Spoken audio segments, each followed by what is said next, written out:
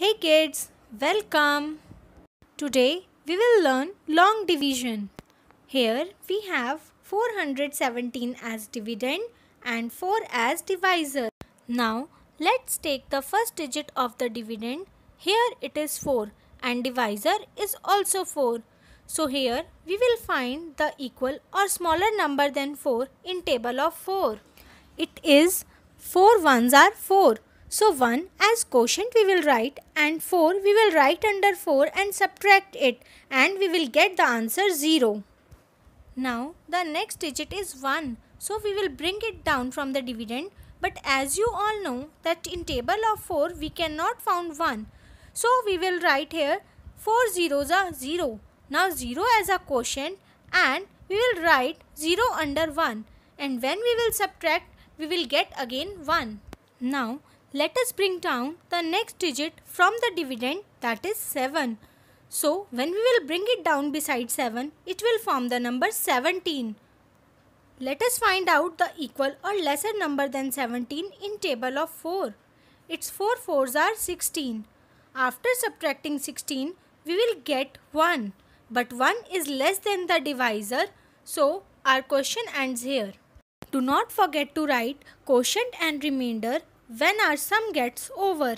There is another method to do the same sum. Let's find out. Here we are taking the same dividend and divisor. Now again take the first digit of the dividend, that is 4. We have to find out the equal or smaller number than 4 in the table of 4, which is our divisor. That is 4 ones are 4. When we will subtract 4 ones are 4, we will get 0. Now let us bring down 1. But we cannot subtract 1 from 4.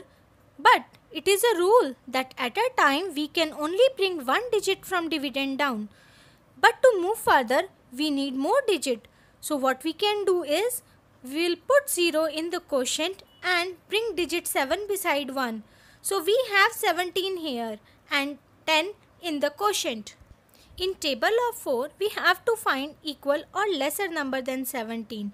It is 4 fours are 16. So we will write 4 in the quotient and 16 down to subtract it. After subtracting 16 from 17, we have got 1 now. Here no more digits are left in the dividend, and left number is also smaller than the divisor. So it is the remainder now. Here we have seen two methods, but we have found that quotient and remainder is same. But in the second method we have missed one step, so we have put 0 in the quotient. Now let us verify whether our division sum is right or wrong.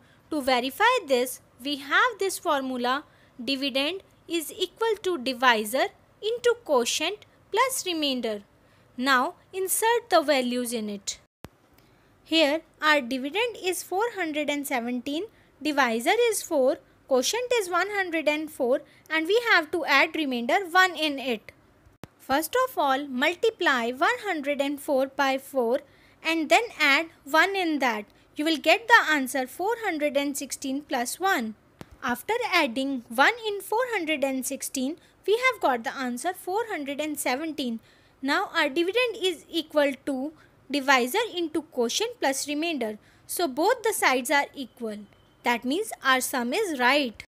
If the number written at the both sides are equal, then at the end we will write hence verified, because our sum is right.